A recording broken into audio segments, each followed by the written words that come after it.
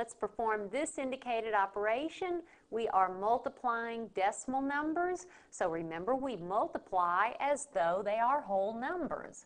So let's start multiplying. 7 times 5 is 35, carry the 3. 7 times 6 is 42, plus 3 is 45. 7 times 1 is 7, plus 4 is 11. And then put down a 0 here as our placeholder, and now let's multiply by 4. So we begin with 4 times 5. 4 times 5 is 20.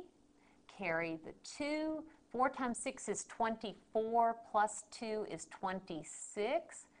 Carry the 2. 4 times 1 is 4, plus 2 is 6. And then 4 times 0, of course, as before. And then 0, of course, times that number is 0. So there are my partial products. I'll have 5, 5, 6 and 1 is 7, again 7. Now where do we place the decimal point?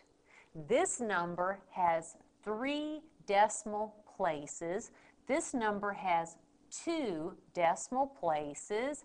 What is 3 plus 2? It's 5.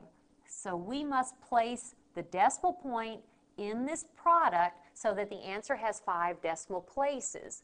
If we place it here, the answer only has 4 decimal places.